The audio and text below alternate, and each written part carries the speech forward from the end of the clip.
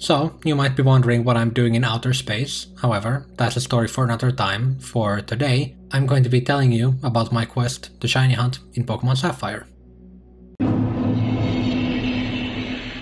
So, shiny hunting. It's a pretty nice and productive hobby to have, I think. But anyway, recently I have been getting more and more back into shiny hunting after a pretty good hiatus, specifically picking up my shiny hunt that I had in Pokemon Crystal on the Virtual Console of Murkrow. Murkrow being my favorite Pokemon, it's of course a shiny Pokemon that I, wanted to get. And then, I started thinking of, okay, after Murkrow, what do I do next? What do I shiny hunt next? And the conclusion that I came to is Gen 3.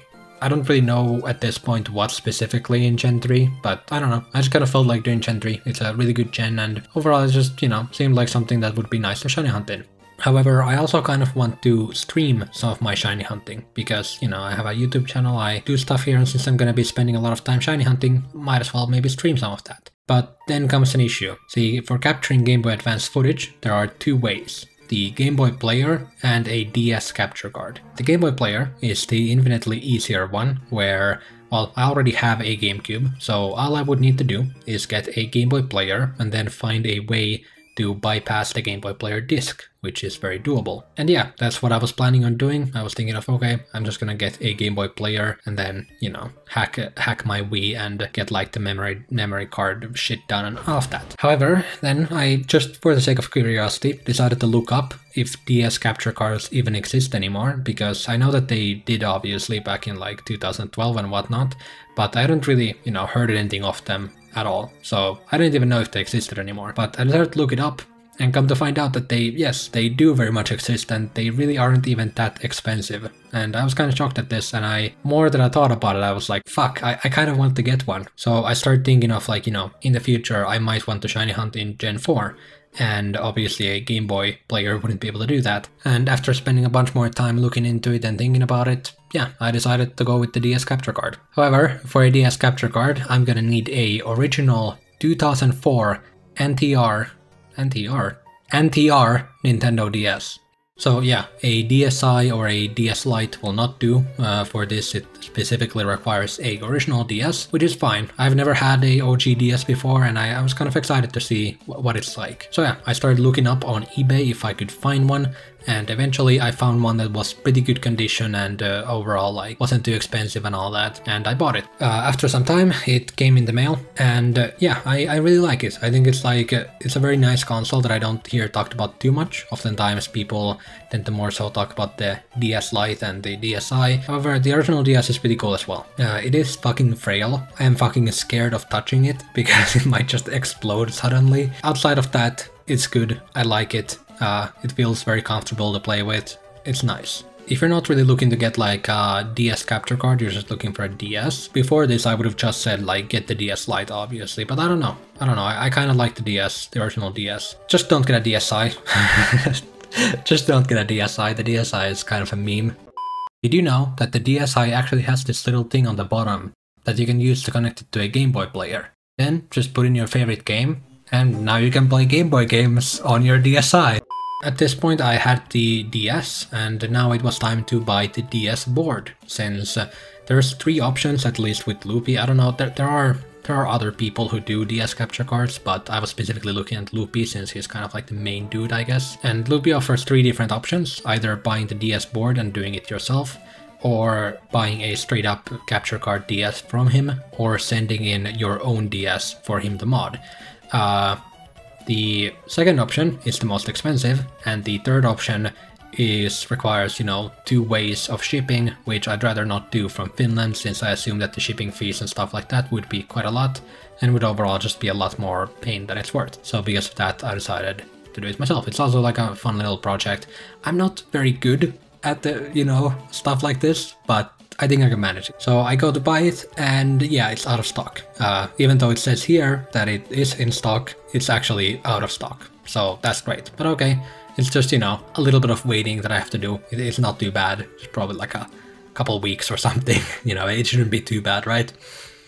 yeah, in the meantime, I decided to start looking into, what game am I gonna be shiny hunting in? I was specifically thinking the Hoenn games, maybe the Gen 1 remakes later on, but for now, the Ruby, Sapphire, Emerald. However, if you know anything about Gen 3 shiny hunting, you've definitely heard of the whole Emerald RNG thing, and while it is not a definite kind of like you can't shiny hunt in Emerald, you can, however, it's just with every single shiny hunt there's always like a big like, if you have Emerald you need to do this and this and this and this, and it's just like, it's just more simple to go with Ruby and Sapphire, so because of that I was thinking of going one of those. I already had Ruby, but I was specifically kind of thinking of shiny hunting Kyogre, so because of that I decided to go with Sapphire, which meant that I would have to go out and buy a copy of Sapphire since I don't have it yet. So I started looking on eBay and yeah, goddamn, shit is expensive. However, luckily, Japanese copies are not. And even though I don't know Japanese, I do know Pokemon, so yeah. So I find a nice copy of Pokemon Sapphire, order it online, and after some time it arrives. Now, here's another issue. Pokemon Sapphire actually has the same RNG issues that Pokemon Emerald does, where basically the random factors aren't very random. However, this is only when the game runs out of battery, meaning that I need to change the battery. So I buy a battery online and get to changing it. I have never soldered anything in my entire life. This was literally my first time soldering anything. And yeah, it was fucking scary. I was definitely sure that I would break it. However, I somehow didn't. Definitely not very pretty. Didn't look too good. It works. It's fine. It's good. Also, after the fact, I found out about these things where you can kind of like install this in place of the battery and then just replace the battery very easily. And I think next time if I have to do something like this, I'm probably just gonna get one of these so that I don't need to worry about it in the future. Then after that, it was just time to wait for the DS capture board to restock. And in the meantime, I was doing the Murkrow shiny hunt and I actually managed to get it. And I'm really happy about that. It's a really fucking cool Pokemon.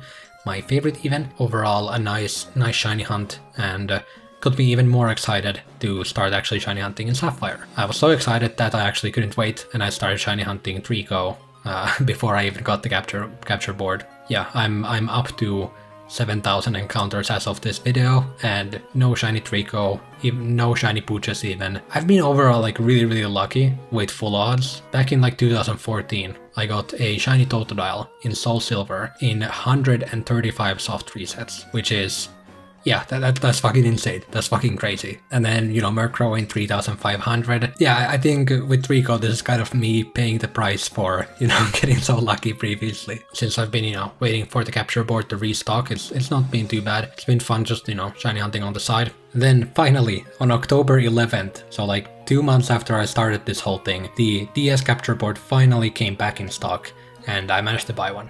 I think Loopy said that it would probably last like a month for them to, run out of stock again. However, I think it only took like 2 days or something, so I'm pretty happy that I managed to, buy it when it was in stock. And it took like a week or so to arrive in Finland, and then it was handed over to Posti, the Finnish shipping service. And yeah, they kind of have like a history of fucking me over consistently. I don't know why, I just kind of fucking despise them. So suffice to say, I was pretty worried about, them fucking it up somehow, and they didn't fuck it up that bad this time. So it was handed over to Posti, and they have a thing called the Customs Declaration, which is where if you buy something from outside the EU, you have to basically explain, what it is, how much it costs and stuff like that, so that they can properly, do the custom stacks and shit like that on it. Luckily, this capture board was under the price limit, so because of that, I didn't have to pay any custom stacks for it. However, I still have to file the customs declaration, I still have to put in all the info. Now, one of the pieces of info that they ask is the weight of the package. So let me get this straight. They're delivering a package to me, and they're asking me, the person who ordered this package, how much it weighs.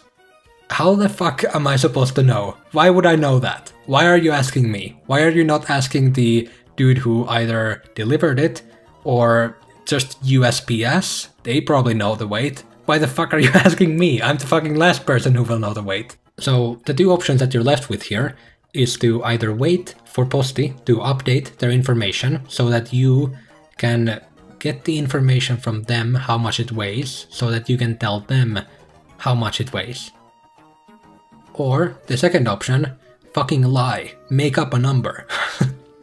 And yeah, that's what I had to do. And that's not all, because finally on Thursday, when I finally, you know, did the customs declaration and shit, they said that okay, we have the package, we're going to deliver it, everything's good. And then the next day, when they're supposed to deliver it, which is Friday, they tell me that, oh yeah, by the way, you haven't paid the postie handling fee. I have never heard of the postie handling fee. What the fuck is the postie handling fee? Well, it's a €2.90 fee that you have to pay them for them to deliver the package. If you don't pay them, then they will just send the package back. Okay, I pay it. It's €2. It's not much. It's fine. But because I paid it so late, now I have to wait until Monday to get my package. That's great. I had to wait 3 more days because of €2.90. Fuck you, postie. You fucking suck. But yeah, on Monday, I finally got the capture board. I was happy. I was, you know, starting to unpack everything, starting to get everything ready for the installation process. I hadn't really put too much thought into it. I was just thinking that I can probably get it done somewhat easily. It shouldn't be that bad.